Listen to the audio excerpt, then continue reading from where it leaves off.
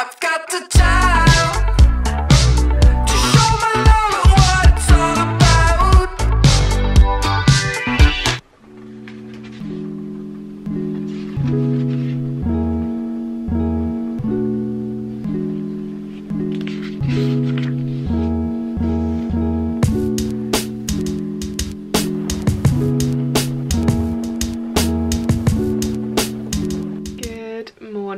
Welcome back to my channel. It's Thursday today and I'm gonna do another day in the life because these are kind of like a fortnightly thing on my channel now, but you guys seem to always enjoy them, which I always find surprising because to me they seem really boring. The weather is actually awful today. It's just raining non-stop and it's been pretty rubbish the past few days, and it's not really supposed to get better until a couple weeks time, and it's just typical, isn't it? As soon as lockdown measures are slightly eased, it chucks it down outside and it really restricts what you can do, because I was really enjoying going on like socially distanced picnics with my friends, seeing as that's like the only thing you can do, and now you can't do that. So basically rules out anything you can do with your friends, which is annoying, but we're gonna try and make the most of the day anyway. Today's video is very kindly sponsored by Goodwall. So Goodwall is a free social networking app that you can download on both Android and Apple, and it basically allows you to connect with other students and find opportunities. So I'll just quickly talk you through how the app works. So firstly, you've got your profile, and this is where you can log all of your work experience, jobs that you've had, your education, so your qualifications, skills and achievements, basically anything that makes you stand out to employers, and you can view all of this on the website as well. So once you have created your profile, your feed is then tailored to your interests, and here is where you can see what other people are up to, what other students are achieving, and just get some inspiration and motivation. Then on the opportunities tab, this is where you can find hand-picked jobs and scholarships and internships, and Goodwall has actually recently added lots of remote opportunities as well, so this is challenges and internships that you can get involved in at home. And then finally, you can discuss all of this with students from all around the world in the groups. So I am part of the business group, and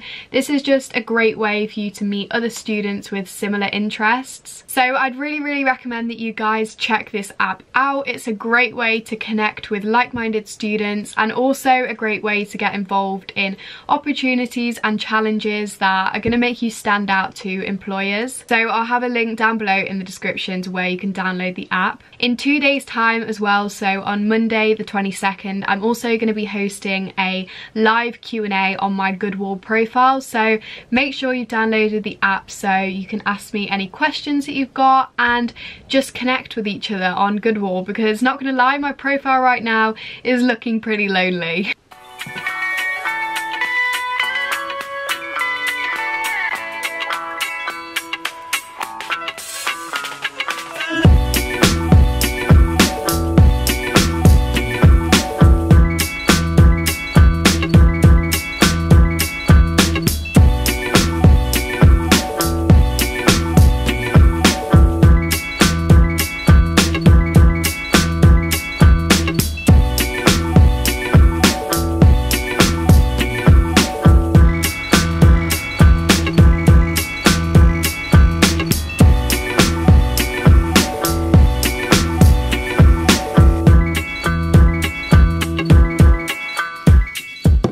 I've just had a bit of breakfast. I just had a banana and some strawberries and made myself a coffee.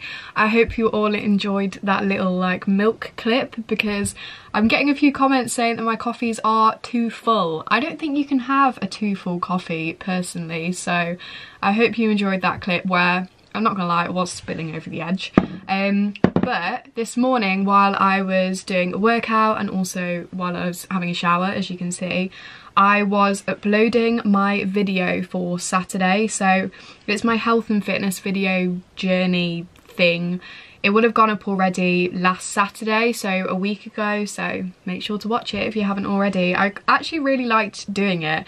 I'm a bit nervous for people to actually watch it because I've never done a video all about health and fitness on my channel, so I'm going to be interested to see how it goes down, but we'll know that by the time this video goes up. That has been uploading this morning and it's just finished. I did try to upload it last night, but for some reason it just got stuck on processing and basically just failed, so I've had to do it again this morning, and now I just need to do the description box, the tags, and just like the fiddly bits and bobs, and then this afternoon I'm going to make a thumbnail as well. So I think I'll actually talk you through the process of how I make my thumbnails, just as an interesting addition to this vlog.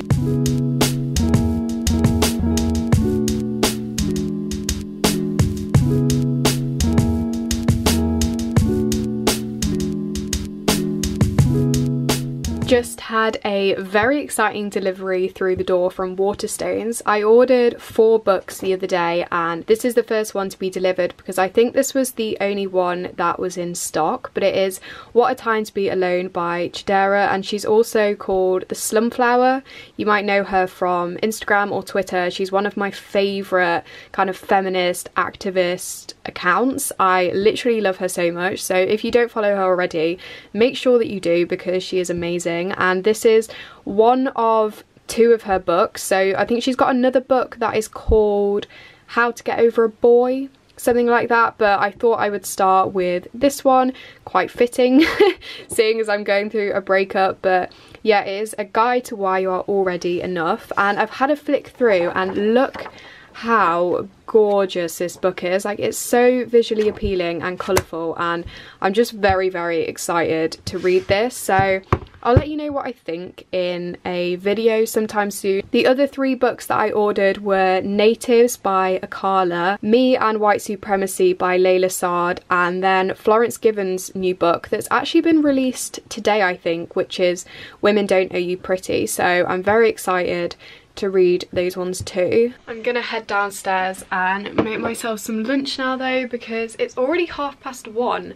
I'm not entirely sure where today is going, but it seems to be going somewhere quite fast, so I'm gonna make my typical avocado and fried eggs on toast. I'm sure you could have all seen that coming because I literally don't eat anything else for lunch unless we don't have those things in the fridge, but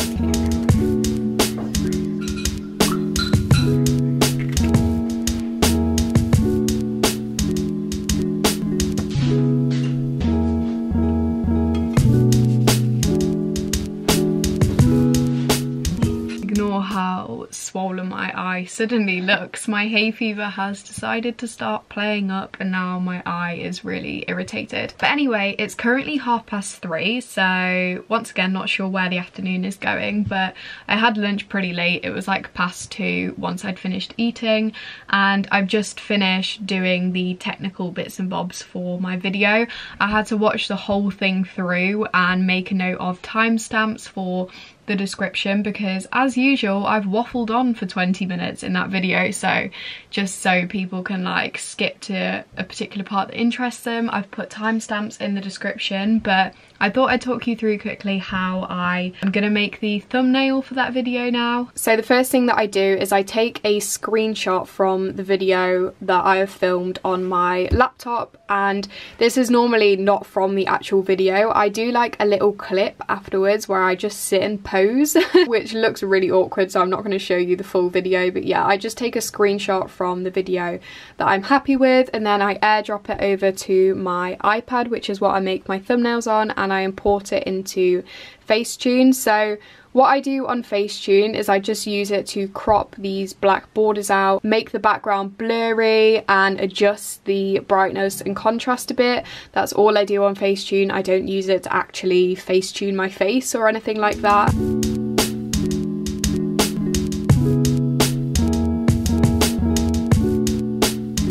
So I do the next bit in different orders. Sometimes I add photos or any overlays on first and then text, and sometimes I add text first and then overlays, but I'm actually going to go ahead and add the title first. So I do this use a really good app, and this is just what I use to add any text onto my thumbnail and then adjust the font and shadows and everything like that.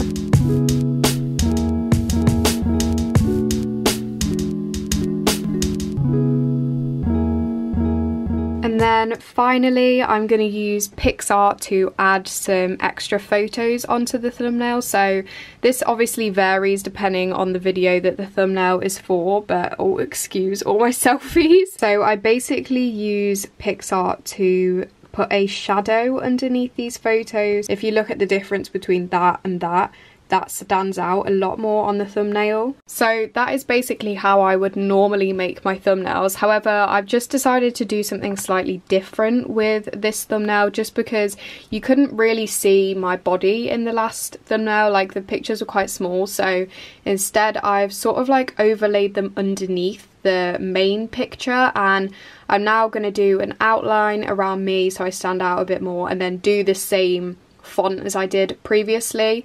But yeah, this isn't something I'd normally do, hence why I was debating even showing you, but I think for this particular thumbnail it works slightly better. So this is now the finished thumbnail. I think it looks so much better this way. So I just did the outline on Procreate and then the text on Fonto again. Hope you enjoyed this little segment of the video. Apologies if you found it really boring and you don't care, but I just thought it would be interesting to explain because it's something that I've never spoken through before. So something that I want to do in these lockdown vlogs and daily vlogs is have a little segment where I talk about what I'm reading and learning and listening to regarding Black Lives Matter, because as I said in my video to do with Black Lives Matter, I think it's so important that we continue this conversation and we don't just let it be a 1 week trend on social media and then forget about it. So the first thing I want to talk about is this book, and I mentioned this in my last daily vlog, and it is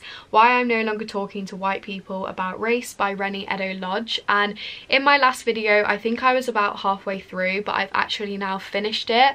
I finished it a while ago now, and I've actually done a whole video on the StudyTube project channel talking about it. So if you want to know more in detail about this book, then I speak for about 10 minutes in that video about it. But I absolutely loved this. I couldn't recommend it enough.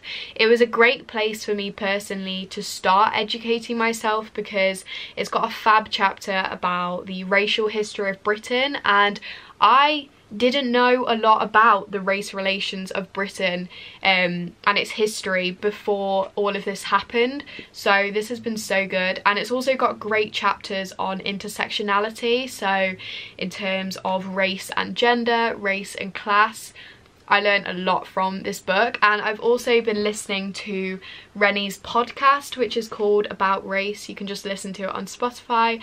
I'm on the last episode of it now. There was 9 episodes in total, and she speaks about things that go hand in hand with this book, and she also interviews lots of guests on there as well, so black activists, entertainers, musicians, other writers, and it's just so interesting, and I've learned a lot from that too. There was a particular great episode about culture, I think, and how race and cultural things such as entertainment and what we watch on TV are very much interlinked. Then on Netflix as well, I have recently watched When They See Us, which is about the Central Park 5 and the jogger case, and that was probably one of the hardest things I've ever watched. It was so emotional and hard hitting, but I think such a great way of really seeing the realities of racism in today's society for black people, particularly in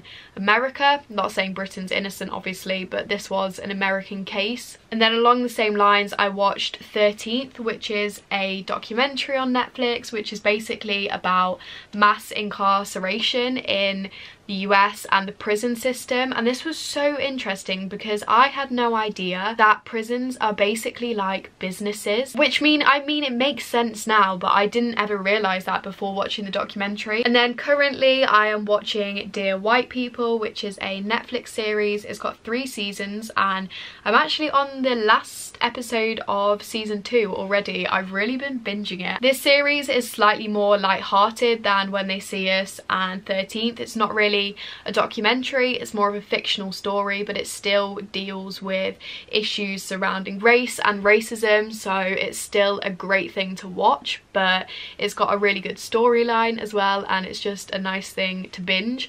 So yeah, that is what I have been reading and listening to and watching recently. I hope this little clip was useful. If you're looking for any recommendations, and feel free to give me some recommendations too. Let me know what you've been learning and watching and everything like that.